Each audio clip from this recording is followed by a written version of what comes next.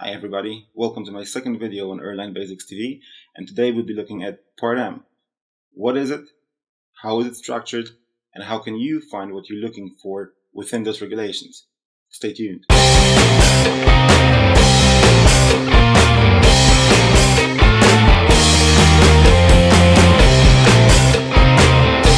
Hi guys, my name is Michael Svoboda and this is my second video. Thank you very much for the likes on the previous one. Thank you very much for the subscriptions. As I stated before, I'm starting out of this channel, so if you have enjoyed it, please subscribe, please comment, and please give me a like, just to keep this channel going. Every airline, every operator needs to manage the airworthiness of their aircraft. In Europe, this is done by means of EASA Part-M, which is a set of regulations on continuous airworthiness management. And in this video I just want to show you basically how to go through it, where to find what you're looking for, and how to make sure you know what's in the regulation and where to find it if you need to.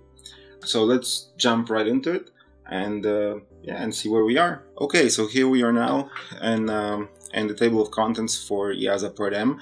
Now if you don't know where to find this document, please see my previous video. That's exactly where I showed how you can find the regulations, how to download them from the EASA website, and how to browse through them. So please check it out. Now for EASA Part-M, we will only go quickly through the table of contents with a very brief explanation on what is where. Now EASA Part-M is divided into 9, am I correct? Yes, into 9 subparts, named by letters. So there's Subpart A, Subpart B, etc. And each subpart suits a different purpose. And let's go through them quite quickly. We have the table of contents for EASA Part-M here. We will disregard the cover regulation for now. Start right now with Annex 1, which is Part-M. That's what it's called. And we have Section A. There's two sections, Sections A and B. Section A are the technical requirements, which are actually the regulation for operators, for airlines. Section B is meant only for the authority, which means we don't need to deal with it, we don't need to dive into it right now. We'll only go through Section A.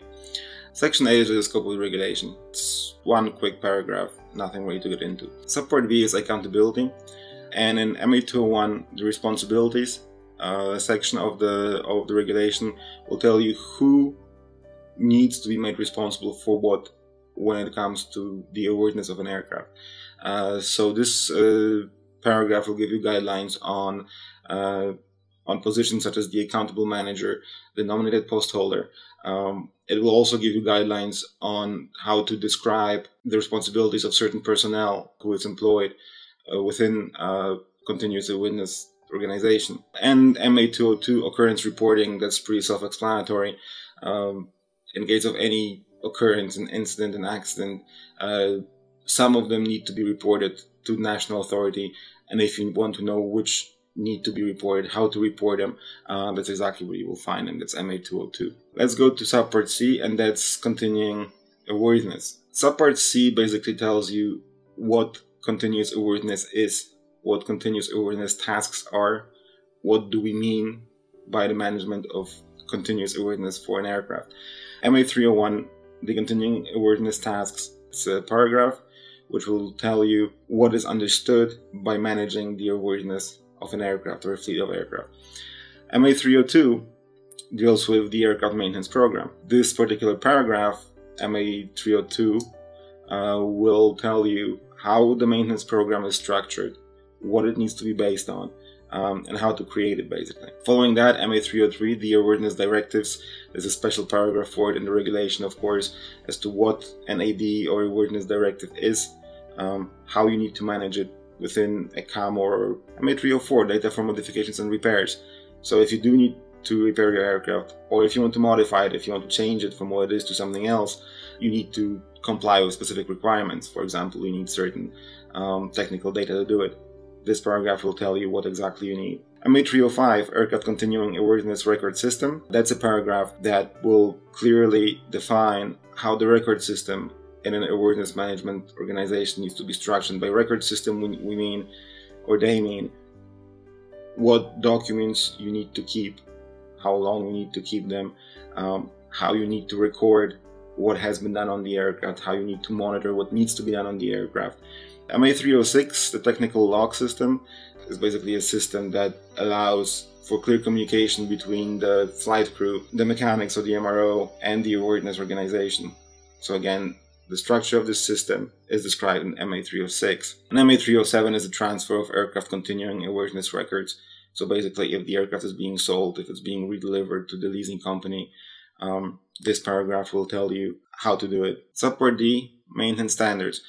Now, Subpart D defines, first of all, what you can do if the aircraft has a defect.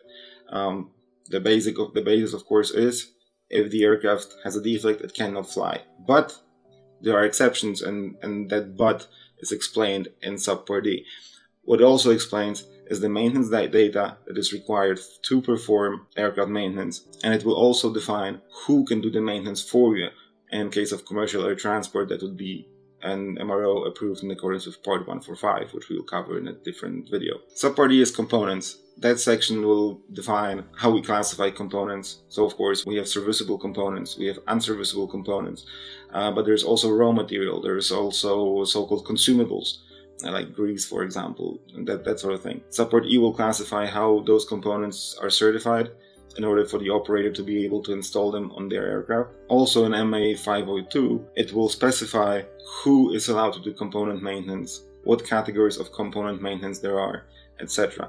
One thing to look for in Subpart E is the certification of components, which of course is in EASA Form 1, but there are equivalent documents to an EASA Form 1, and this subpart will tell you which documents are equivalent, which documents you may accept. Furthermore, MA 503 describes what service life limited components are. So MA 503 gives you a clear definition of what they are and how a CAMO needs to deal with them. Subpart F is a subpart we will skip. Subpart F deals with maintenance organizations, but they're only maintenance organizations which are approved to perform maintenance on aircraft other than so-called complex aircraft, which encompasses all typically airline used aircraft like the Boeing 737s, the Airbus A320s, etc. And also a Subpart F approved organization cannot do maintenance on commercially used aircraft. So in both cases, it's not applicable to an airline. So let's scroll down. Now Subpart G, this one is, again, they're all important. This one is important in the sense that the approval that is being granted by the authority to an airline is an approval based on Part-M Subpart G. And here's why. Now, Subpart G deals with the Continuing Airworthiness Management Organization. This specific subpart deals with the organization. So it tells you how the organization needs to be structured based on what tasks it needs to perform, how it needs to be approved by the authority, what the privileges are, what a CAMO, because in short, a Continuing Airworthiness Management Organization is called a CAMO, what a CAMO can do. So if we go into Subpart G, we have 701 is scope, 702 application, just the way you apply for the approval to your authority. 703, the extent of approval. Basically, the extent is what a CAMO can do, which aircraft they can manage. MA 704, another important point, the Continuing Airworthiness Management Exposition, the CAME. It's basically a procedures manual. It's a book, which contains all the procedures by which CAMO works. All of them, from A to Z, basically. Everything a CAMO does and the way it does things is described in the CAME. MA 704 will tell you just that. It actually has a structure for the CAME, and it will tell you exactly what needs to be included. MA 705, the facilities requirements for a CAMO. Personal requirements. So remember, in Subpart A, we talked about the personal responsibilities. Now here we have the personal requirements. So what requirements do those people need to fulfill in order to be able to perform the work that they're supposed to be performing? Airworthiness review stuff. Airworthiness review is basically a topic for a separate video, and a CAMO may or may not be approved to conduct airworthiness reviews. That's up to the CAMO if they want to get themselves certified for it. If they are certified for an airworthiness review, MA 707 tells us the requirements for the staff that performs such reviews. MA 708, Continuing Airworthiness Management, will describe all the tasks which need to be done by a CAMO. So it will tell you need to create statuses. It will tell you need to monitor ADs and monitor SBs and monitor life-limited parts, etc. All the specific things which need to be done in order to maintain continuous airworthiness of an aircraft, they will be described in MA 708. MA 709, documentation, basically specifies to what documentation you need to have access if you are running a CAMO. Typically that would be everything from the manufacturer of the aircraft, so a maintenance manual, an IPC, illustrated parts catalog, and several other documents which are being provided typically by the OEM. MA710 airworthiness review, which again describes the process of conducting an airworthiness review if the CAMO is approved to perform it. Privileges of the organization, well, they're pretty clear, but they're legally described in this paragraph.